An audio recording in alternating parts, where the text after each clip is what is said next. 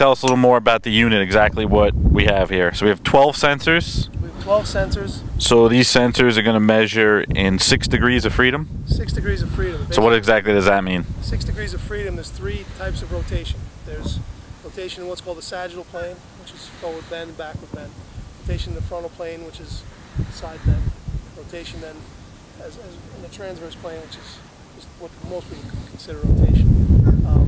But the difference between this system and some of the 3 degrees of freedom system. So KVS was 3 degrees only. This has 3 degrees of freedom, which measures those rotations that I just showed you. What this system will also do, though, is measure up and down, forward and back, and side to side. And then we could watch the swing from any vantage point. Top of handle, yeah. Okay, hosel 1.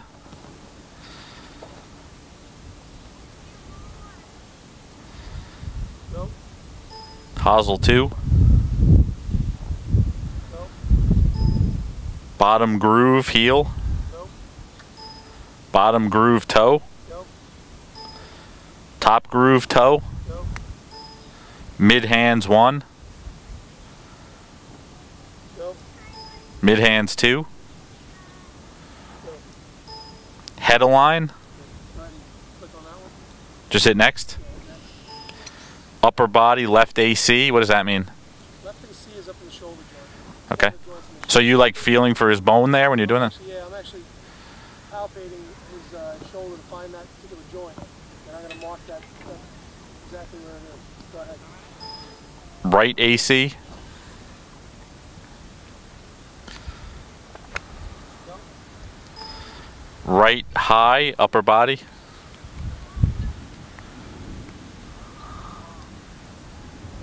Yep. Right low.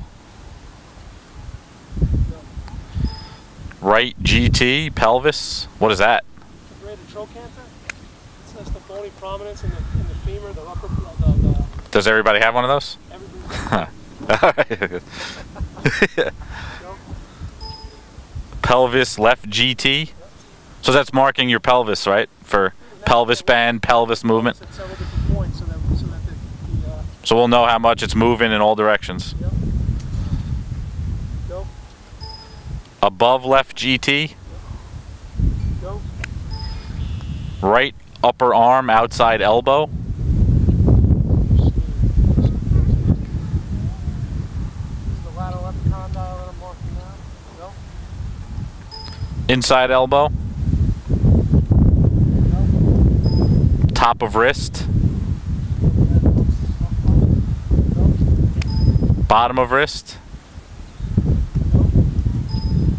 Right hand top knuckle. Bottom knuckle. Outside elbow.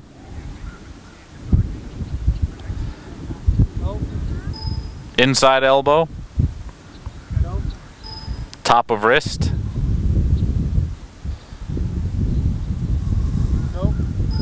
Bottom of wrist.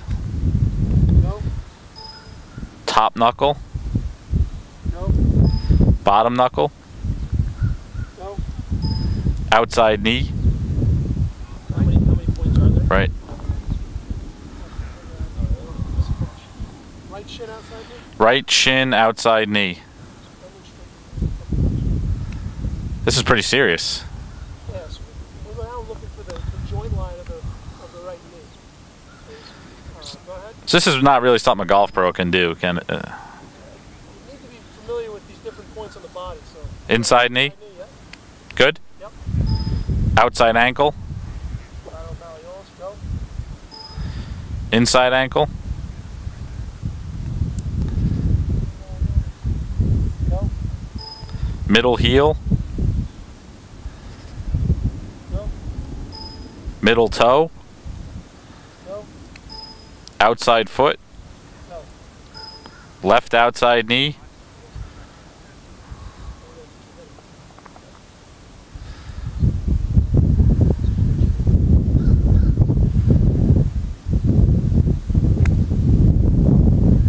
Go. Inside knee? No. Outside ankle?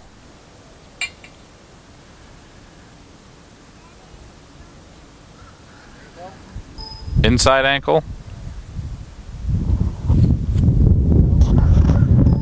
Middle heel. Middle toe. Outside foot. Model complete. Ah, he looks like a golfer now.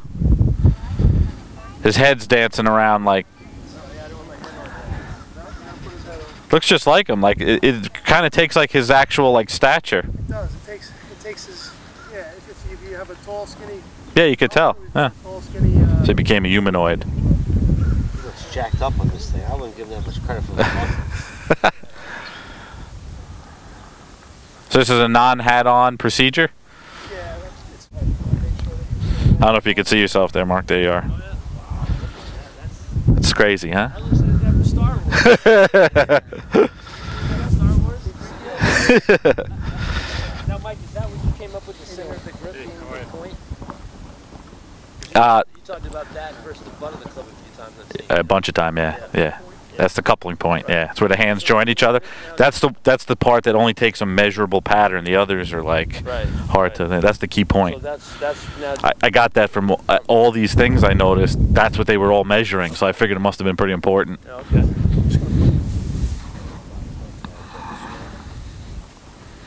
Take a look if you like. So we digitized them, and he's become like a humanoid.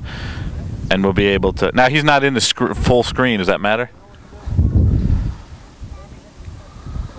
So we have to move him closer to the thing.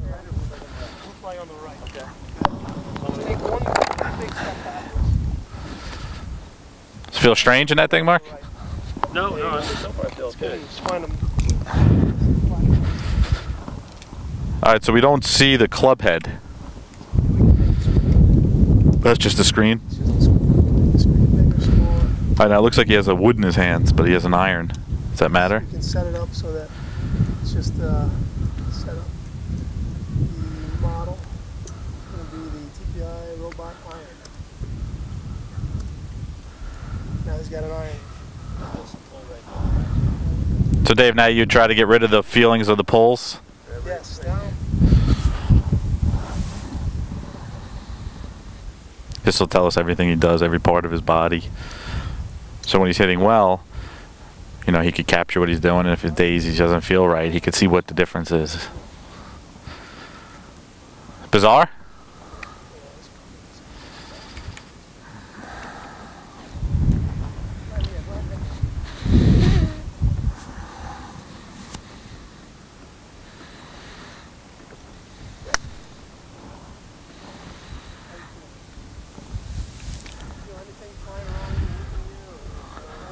So Dave, you're not really capturing right now, you're just trying to get him comfortable. I just want to make sure he's comfortable swinging the club so that we can capture. We get a good sampling. He doesn't have any apprehension or anything like that.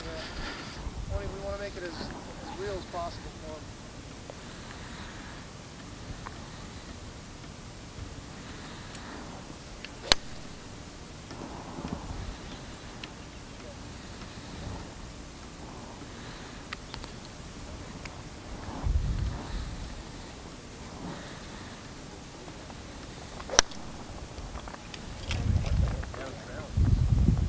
You're noticing a hard time hitting down there? Okay. No, I mean, I don't know if it's just the weight or, I don't know. Do you feel an added weight to the club? Yeah, I mean, I definitely feel a little bit different. If I hit a few, like you said, I can kind of... That look like a nice one. So I guess when they're designing this thing, they have to take that into consideration. They're trying to make the golfer as as comfortable as possible. Yet they try not to sacrifice accuracy in the measurement. Like I know a lot of the camera-based systems just aren't as accurate as all the. The camera-based system, one of the disadvantages is you can't use it outside because you're using infrared. Yeah, like the mat, you were probably indoors. Yeah. You have to be. You could be hitting out of a garage.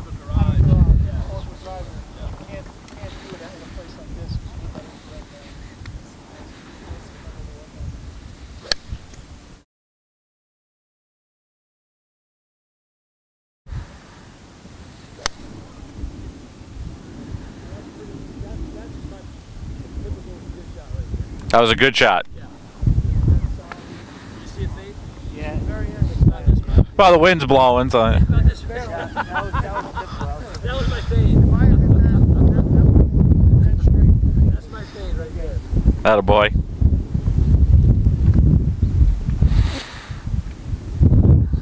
Well, I mean, I'm trying to get as much separation between my lower half and my upper half. So my good swings, I actually can see my knee.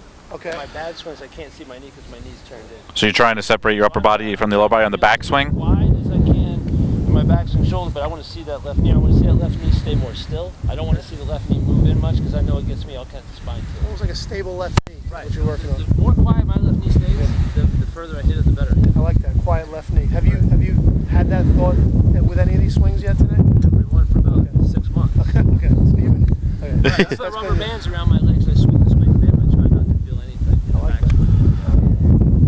And then, but it would be interesting to maybe try to hit a draw, just to see what a draw looks like. So this is going to be a draw attempt? Yeah, exactly. Okay, cool.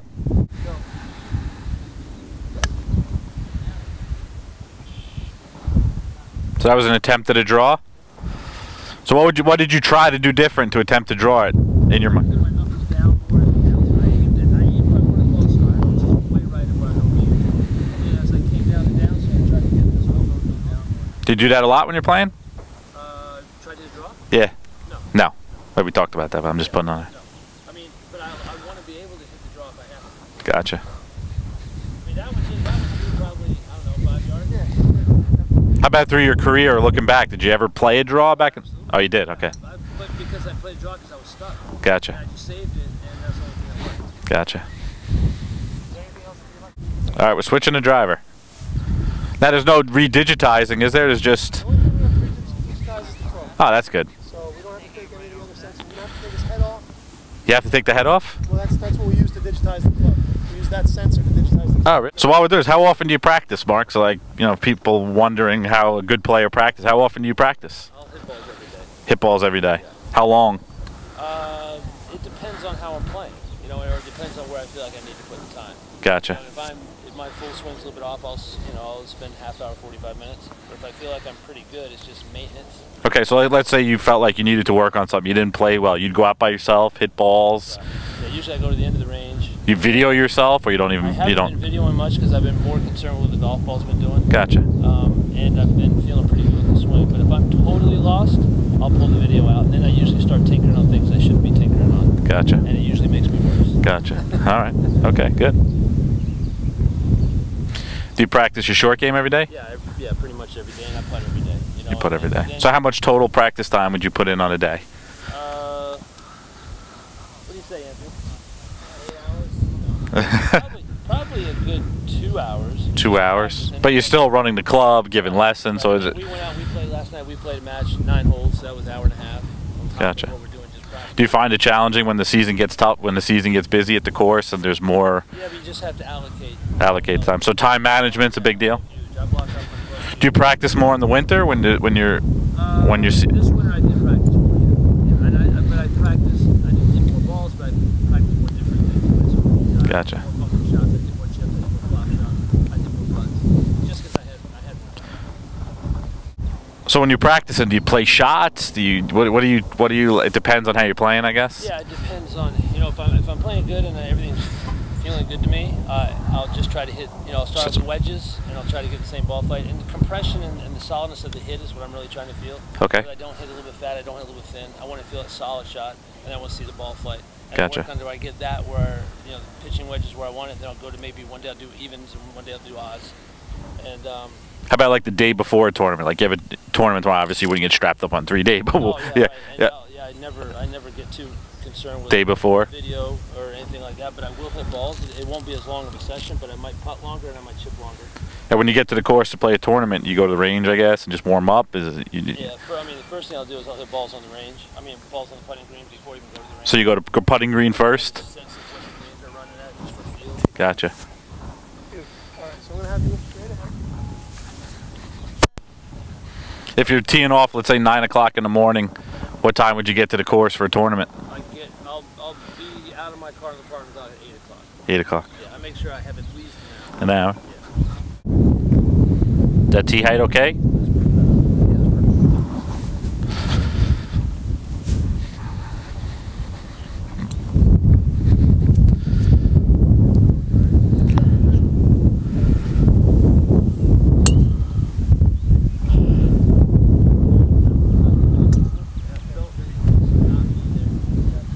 Yeah. So you felt something different there? Oh, without a doubt. I mean, I got right in there, and I just felt this stayed here.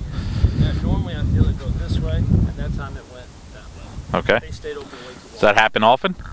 Not if I'm playing well. Not if you're playing well. So right there, Dave, we'll be able to see if there was anything different between that and his left hand club, the toe of the club. We'll be able to see. I'm curious if the body tilted more. So we would see side bend, things like that. So how'd you label that one? I labeled it face stayed open. Gotcha. Yeah, we got this on film, so we'll know. Yep. Right here? Yep. Okay.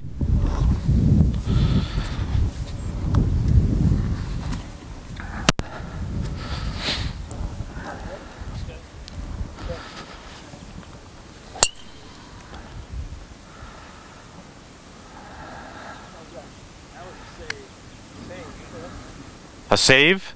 What do you mean by that? Well, I was going right, and I just saved at the very end. That's not the swing I'd normally like. Okay. Yeah, I saved it with the club at the end. Am I teeing it okay?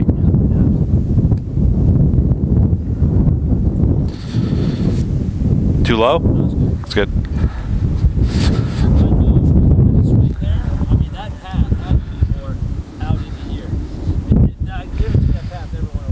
We'll be able to see it from the bottom and up and all that. Yeah, be interesting.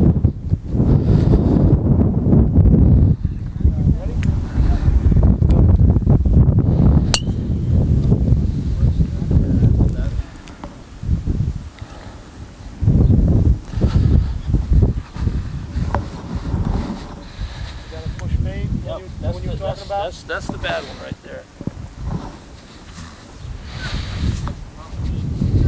Yeah. It's great to have that on.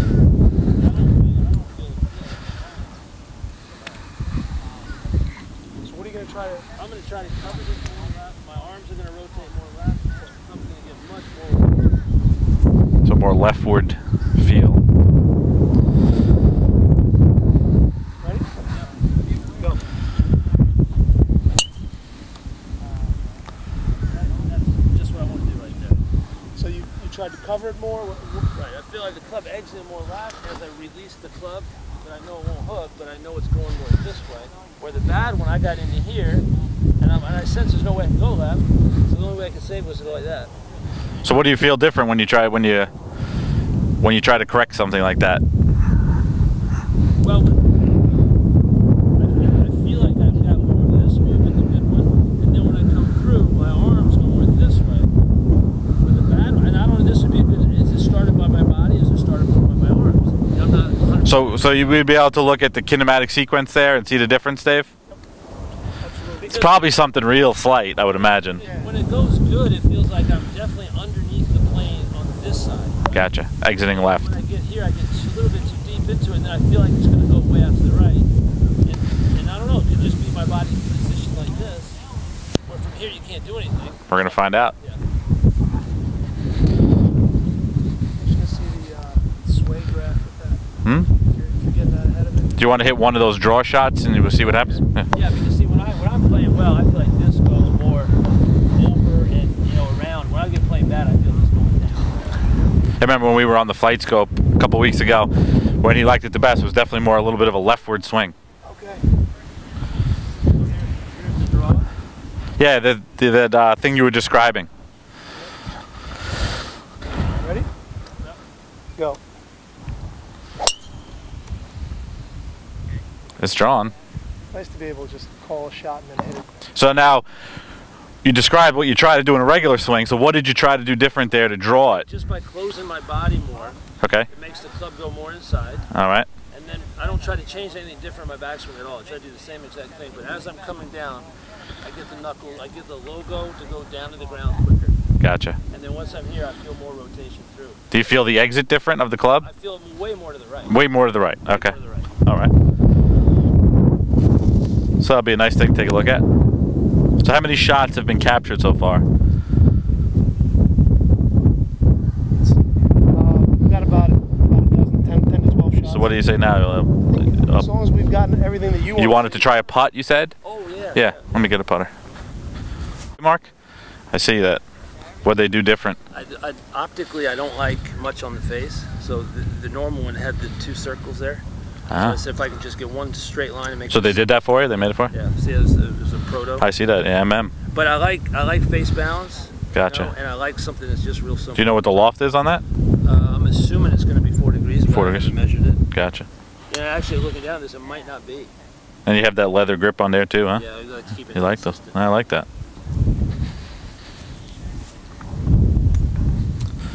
So when you practice putting, Chalk line. chalk line, I'm on a chalk line for at least a half hour every day. and how long of a putt? 3 feet, 4 feet, 5 feet, 6 feet. And what are you trying to do when you're on the chalk line? Just trying to, I'm trying to make sure that this line, if this, the line that's on the putter head? yeah, if this was the chalk line, Yep. I'm trying to make sure that that black line is exactly on that line, and I'm trying to. The whole stroke? I'm more concerned about address. Address, gotcha. And my toes are parallel to that line, and my shoulders are parallel to that line. Ideally, I want the tops of my forearms to also be on that line. I tend to get too much this way. It's Gotcha. bad. So I'm constantly getting this down to make sure it's So you're trying to square everything up at address. right. And then I just try to put my elbows back. All right, so the putter head obviously goes a little inside the line. It does go inside. I don't try Just to slightly. make it go inside. Yeah, it's just a natural Sometimes arc. I don't even think it goes inside, but everybody tells me it does. Yeah, it's just I the said, I'm natural a arc. back straight through putter, and they go, no, you're not. Well, it's impossible to be because it's set away from the, you're on an yeah, angle. you're on an angle, yeah, yeah.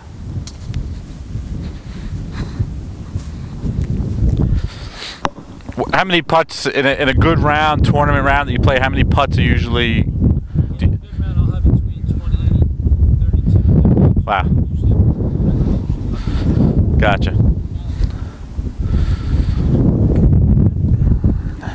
But the other thing too is a little bit, Steve, is that that whole thing now they changed that element too, of how they measure putts, Right. which I think is really good. What do they call that again? The makeable putts? Yeah, and there's a whole system of how to do it because you can actually hit the ball terrible, chip it great, and have a Right. round number of putts. Right. And I tend to hit a high number of greens and a high number of fairways. So your putts So are... I have my putts can be. So how many greens usually hit in a typical round? I'll usually hit 14, 15 greens, and I'll go rounds where I won't miss a fairway.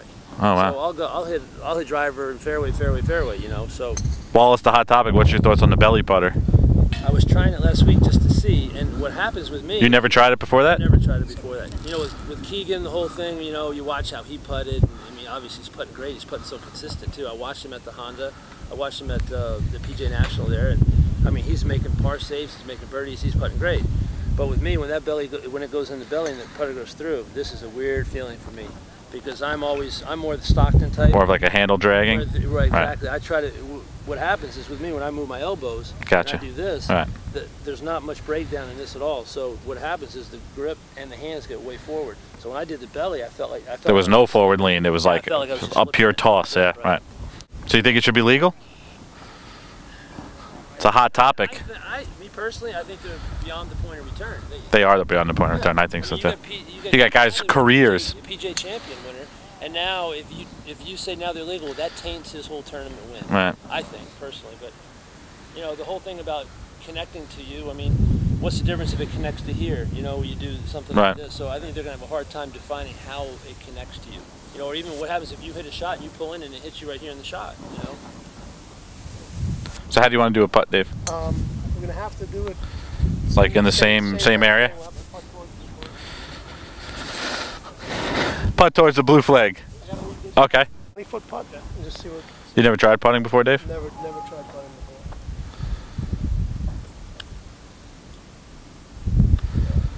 Yeah, I see that. 1 second. All right, ready? Yep. Go. All right, so while he's breaking down, so tell us about your pre-shot routine. What have you developed in your experience that somebody at home might help their game with? Absolutely. I mean, I think that's in stressful situations when you have anxiety or you're not relaxed, it's huge. I mean, I had a time when, I'm going to say maybe early 90s, where I got into that whole Sergio thing. I was exactly what Sergio was doing, and I couldn't stop it. Why, you're getting fidgety and stuff? Oh yeah, I mean, I didn't feel like I was ready to take it back, so I'd waggle again, and I wasn't quite comfortable, so I'd wag it again, and the next thing you know, I'd waggle 15 times, I still wasn't ready. Oh, wow. So, and then I just rushed to get the shot over, and obviously you're going to hit a bad shot. So I struggled for a while, and and I'm like, oh, I can't. I knew I was having some problems, and I went to a pro, an old friend, and he says, how many times you want to waggle? And I said, well, waggle twice. So he says, fine. He goes, get up here, hit the shot. And I waggled the second one, and I wasn't comfortable. I was going to waggle again. He goes, take it back, take it back. So I took it back off the second waggle. And it felt terrible. And so I hit another shot, and I got into the second waggle, and I wasn't ready. I was going to waggle again. He yelled at me to take it back, and I took it back, and I hit another shot, and I basically did that for a long period of time. And even though I wasn't ready on the second waggle, I took it back, and eventually it felt very comfortable. And the first waggle was almost ready, and then as soon as that second waggle, as soon as that clip hit the ground, boom, you're taking it back. And that had a huge thing for me. So what else do you do in your pre-shot routine? Visualization as far as alignment and ball flight. You know, I always start from behind the golf ball. I always even when you're practicing? Yeah, 1 out of 5 balls I'll do my full routine. Gotcha. You know, I don't like to just sit there rake them over unless I'm working on something more mechanical. But once I feel like I'm pretty good, I go through exactly what I'll do on the first tee of the tournament. Because then when I get on the tournament, I get on the first tee, it all feels comfortable to me. So you don't get nervous anymore on the first tee? You know, I feel like you want to, you want to be a little nervous. You want to have the butterflies, just like Rotella said. You know, you want to have butterflies, but you want them flying in single file. You know. Now, have you spent a lot of time working on your mental approach? I read a lot of books on that. What's your favorite read on that? You know, I like a lot of the Rotella stuff. I've read all his books, and for me, it's kind of staying in the positive mindset, you know, and I see it with guys all the time. They get very down on themselves after they hit a bad shot. They get very negative. So for me, even though if I've hit a bad shot, I try to stay as positive as I can on my next. So I can always recover from a bad shot if I'm thinking the right way. So the big question is, so let's say you're on the course. How do you do, like, swing thought wise and things like that when you're on the course? Well, when I'm on the course and I'm playing in a tournament, I usually have one swing thought. You know, just one simple swing thought, and it might just be the way that I feel my body go through it. You always play with the swing thought? I always do. You always do? Even if I'm playing well, I go through my same routine, I visualize, I see the shot, and then I basically just hit that same shot I've just seen in my mind. So the mind side of it is very important. Now, let's say you're going to make an adjustment to your swing, something you decided to do. How much would you work on it before you played? Would you stop playing for a day or two and work on it, or would you try to incorporate it into golf right away? I would incorporate it into golf right away. Right away. Right away. Like for me, a big thing is my alignment. I tend to aim to the right. So when I'm practicing, I'm practicing with either sticks on the ground or clubs on the ground or something on the ground. So when I get on the golf course, I'll see that line pretty much going right where I want it to. But if I'm not aware of it, I'll start aiming more and more and more to the right. Do you have like a caddy you use all the time, the same caddy? I try to use the same caddy every season. I don't like to jump around, you know. So, I mean, that's the consistency for me that I like. And it's kind of a partnership. It's somebody you get to know when you're out on the golf course. You know, you spend 5 hours. He knows how far you hit and all that. You know, club-wise. And I think even in the situation where we saw the Masters with Phil at number 4, you know, Bones, I think he made it apparent that, hey, you know, going back to the tee is an option. You know, I think sometimes when you get in that situation, you're not thinking square, you know, straight, and it's nice if the caddy says, hey, listen, you know, you do have another option. And Phil chose not to do that, but, you know, at least he knew that that was an option. I think sometimes you get in that rapid, let me just get out of here and let me get over with it, and you're not thinking clearly about your options, and the caddy can see it from a different perspective, you know. So what do you have in the bag? What kind of clubs do you play? Like hybrids, irons, lofts? Yeah, I go up to the 4-iron. I've always struggled with a 3-iron. Always? Yeah, always. Even back in the day? Back in the day, even when we had 2 irons and 1 irons, that was terrible for me. Okay. So I was very. So you have 4 through pitching wedge TaylorMade? TaylorMade, right. Okay, which model is that? I have the MC, the Gotcha. cavity. What shaft do you play? I've always used the 1050 Nippon. Oh, okay. So I like a light feeling shaft. Does 1050 mean it's 105 grams? 5 grams. Gotcha. The 950 I tried and I couldn't feel anything. So the 1050 was as soon as I made a swing with it. Are the heads upright, flat, standard? They're 1 degree upright, and my length is plus a ½ inch. Plus a half inch. Overall, it gives it 2 degrees upright. And what, you have TaylorMade wedges, I guess? TaylorMade wedges, and they just sent me some new wedges, so I'm kind of in between on wedges. So is it that all-terrain, that new all-terrain thing? How is it? Yeah. The ATV wedge is good. I mean, it's different looking for me, and I'm a very field player, so it throws. What's the bounce you have on your sand wedge? I couldn't even tell you because I grind it all off. Oh, really? I hate bounce. Oh, wow. So you grind it yourself? I grind it myself, and what I do is I hit balls on the cement, and I get it to where the mark is and right where I want it. Oh, really? I go into the grinder until I get it right. Oh, really? Yeah. That's interesting. Yeah, because I'm very shallow through when I chip, so I like to be able to open the face up. Even on a bunker shot? On the bunker shot, I'm very steep, but I make a major adjustment because that's not my normal swing. I gotcha. So with the bunkers, I have to make a concerted effort to get the club set, take it way to the outside, and then cut way across. Will you hit bunker shots every day? Yeah. You do? Yeah. And I've gotten to, once I learned that I couldn't use my normal swing in a bunker, I've gotten a lot better than bunker. But I struggled because I was so shallow. So what's the loft on your wedges? 58. Well, 58, and then my gap, which is anywhere between 50 and 52, whatever makes it go 110 yards. Oh, is that what you I use? just bend it until I make it go 110 yards. Will you change it during the season? If no. Like most of my gap wedges won't go 110, so I strengthen them a tiny bit. Gotcha. And you have a hybrid 3, I guess? Hybrid 3. 19 degrees or 20? 19 degrees on that. I love that. I don't even think I'm switching to the new model on that. I'm just keeping what I have. And then my 5 wood is the old model, is the old R11. I'm keeping that. I'm not going to the R11S because I've had a lot of good success with it. And a driver? The driver, I switched to the R11S. And it's what degree? That's a 9 degree. Do you do any of those tweakings of the heads when you can Once I spin get them it around? set right, but you know, like the launch monitor, I'll set it to where I get the good numbers, you know. Gotcha. And I leave it, but I won't tweak it much unless I feel like I'm not playing well with it. And then the 3 wood is the Rockaballs 3 wood. How do you like that? So far, I like that pretty good. It's a little bit of adjustment. Do you ever hit like fairway woods off the tee on par 4s and stuff, Absolutely. positionally and all that? I mean, I try to play very conservative most of the time, but I hit my driver as straight as anything in my bag. How many shots in a round would you say you go all out on and try to bust it? Usually the 4 par 5s. The 4 par 5s. Yeah, that's about it. That's about it. Yeah. Cool. That's awesome. It's good stuff to know. So what'd you think of the process? Yeah, that was good. I mean, I think guys will be able to swing in that. I mean, it's like you said, you feel it in the very beginning. You know, it feels a little bit, but you get used to it. It definitely, the weight of it, I feel a lot more weight up into here where I normally don't. See, normally I feel the weight in the head coming down. Yeah. That's why I hit, I think, 3 or 4 real thin in the beginning.